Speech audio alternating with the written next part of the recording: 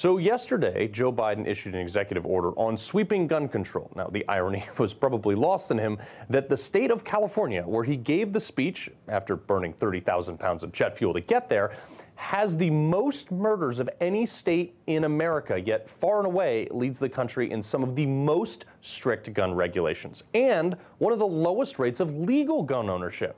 But I'm sure that doesn't matter to him at all. This law will include stricter background checks. Now, of course, they don't define exactly what that means because as fellow gun owners, you and I know, when we can attest to, the current background checks already include a state and federal check, as well as many states like California, my home state of Connecticut, require you to get a permit before you can even buy or carry a gun. So it gets better, folks. This executive order will extend resources for red flag laws. They more palatably named it extreme risk protection orders. What could possibly go wrong here? Anyone who thinks red flag laws are a good idea, they're fools. Red flag laws don't work. Case in point, California, Nevada, Virginia, Florida, Colorado, Illinois, Connecticut, and many more that have seen some of the most horrific mass shootings have these unconstitutional red flag laws. They did nothing to stop the mass shootings. Even though, and this is the craziest part, most of these mass shooters in these states were known to authorities for a variety of either criminality, some issue, or bizarre behavior, and they did nothing. But beyond being completely useless, they are blatantly unconstitutional. Here's why.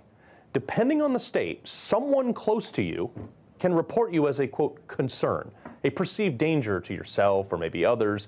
Effective immediately, you will have your lawfully owned firearms seized.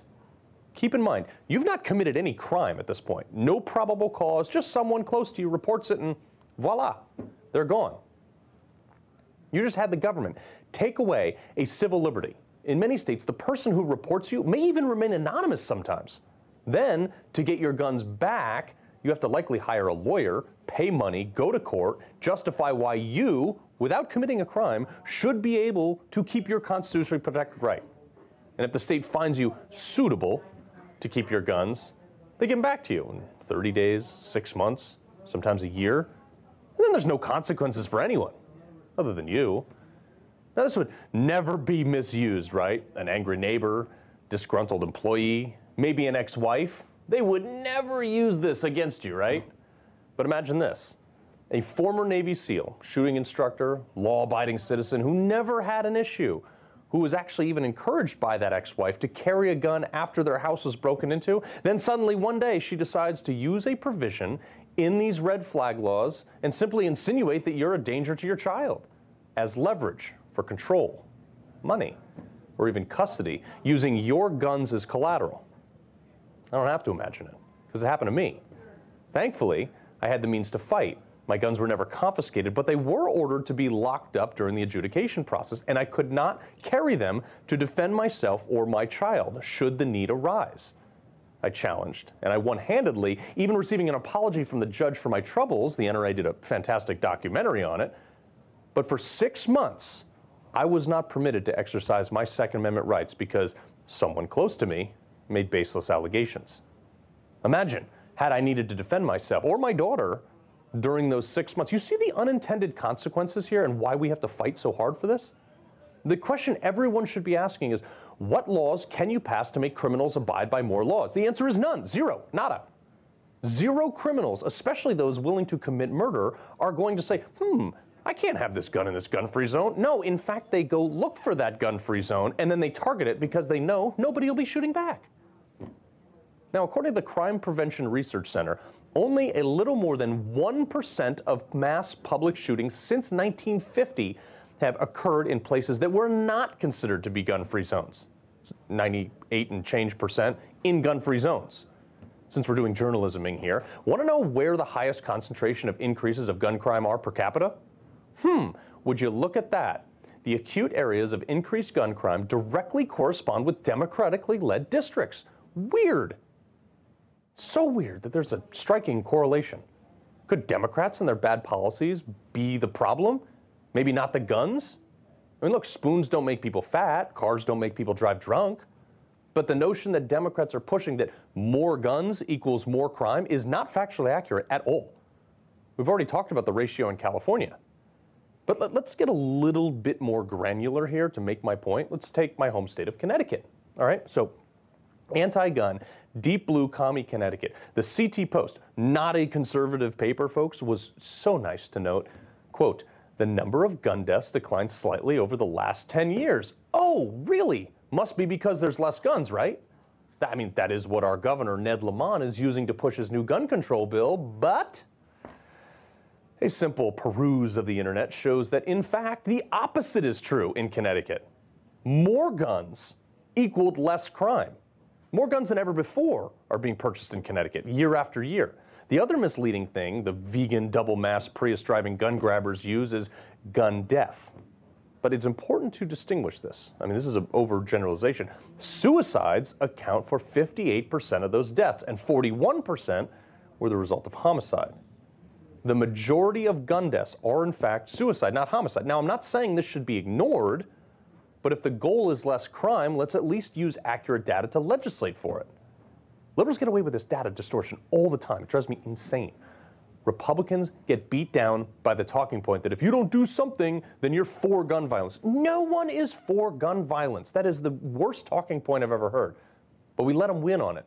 Then Republicans make some sort of compromise. Republicans buckle and do some bipartisan law that gives Democrats more power. Democrats take more of our rights. Republicans say they did something on their next election flyer that you get in the mailbox. Meanwhile, you and I and every other gun owner after this compromise, we lose. We never gain anything.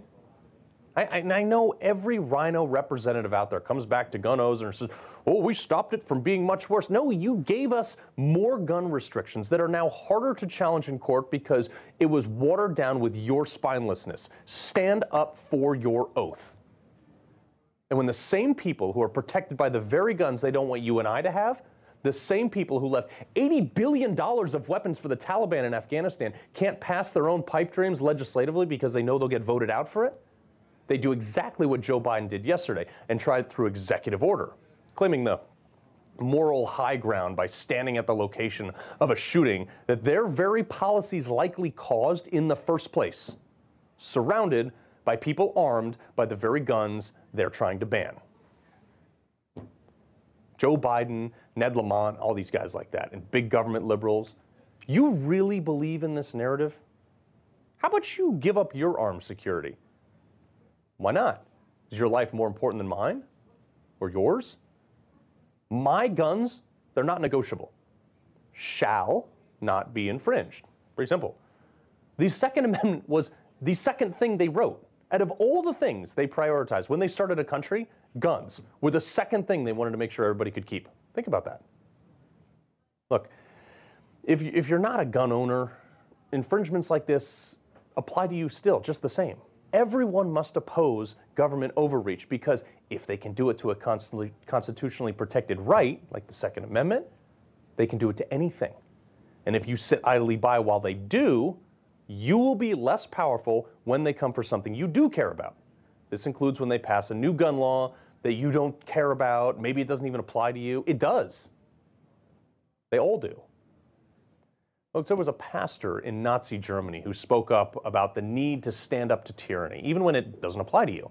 He gave a speech at a great deal of venues, so the exact text varied, but most accurately quoted said, "First they came for the Jews, and I did not speak out because I was not a Jew. Then they came for the communists, and I did not speak out because I was not a communist. Then they came for the trade unionists, and I did not speak out because I was not a trade unionist. But then they came for me, and there was no one left to speak for me." See how that works? He's right. Gun owners are the most persecuted class of people in America. We have heightened scrutiny on everything, held to a higher standard, and are constantly the target of political persecution. Most gun owners, like you and me, we spend more time making sure we comply with the laws than we do throwing baseballs with our kids because we understand what's at stake. So don't tell me that guns and lawful gun owners are the problem. You, Joe Biden, the author of the gun-free zone legislation, which has killed more innocent people than any other gun law in the history of America, you are the problem, not me. We live in a country with more guns than people, possessed by more than 100 million God-fearing, law-abiding citizens. If we and our guns were the problem, believe me, you'd know about it. But we're not. Criminals are. The same criminals that this administration, the Biden administration, will go to great lengths to keep out of jail. Let that sink in.